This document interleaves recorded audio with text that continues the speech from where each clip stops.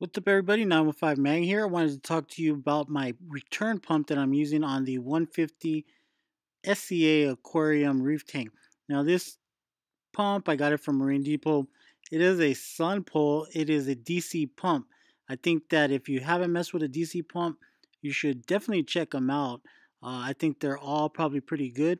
But this one right here is pretty awesome because I haven't been having any problems with it, and believe it or not, I'm only using it on the lowest settings.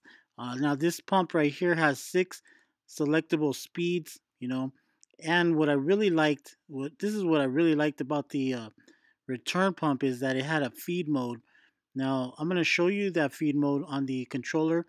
My tank right now is being run without any type of controller, just the timers on the light, the feed mode button on the pumps, and also on a feed mode button on this return pump.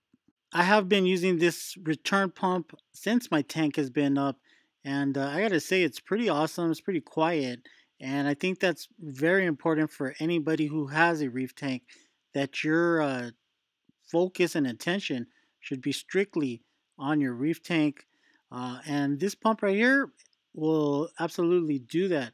Now, what I liked about it is that it had 21 feet of headroom, so I could shoot up to 21 feet.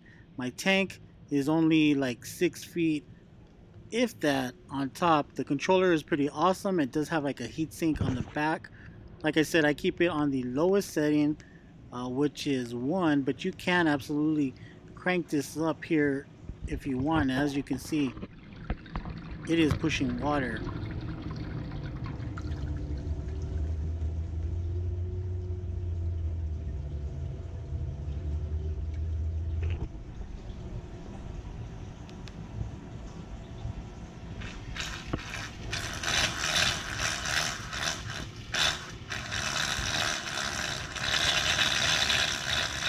Now I just hit that feed mode button. That's why you're hearing all that siphon, but you can go ahead and click it back on whenever you're done. The reason you probably want to do the feed mode button is if you want to do some top-down shots, you want to kill the flow in the tank, or you want to target feed or something like that. You maybe might have to do maintenance, but if you do, it's going to stay off for 10 minutes, and if you forget, it's going to go ahead and click on back on. Now, I did want to talk about the quality of the pump. The pump itself is a high quality. As you can see, I've never seen a controller like this with a heat sink on the back. I did mention it early, but these guys took care of business right there. Everything is quiet. The parts, the impeller is pretty awesome. It's hardcore. And on this one, the Magus, which is the biggest pump that they have, which is kind of funny. I got the biggest pump that they had in case if I wanted to add some reactors or a manifold or something like that. But I'm only running it at the 1 speed. I'm going to go ahead and show you how quiet it is. As you can see, listen. Just wanted to do a quick review on this pump. Highly recommend it. Quality parts. And you guys take care and let me know what you guys are running.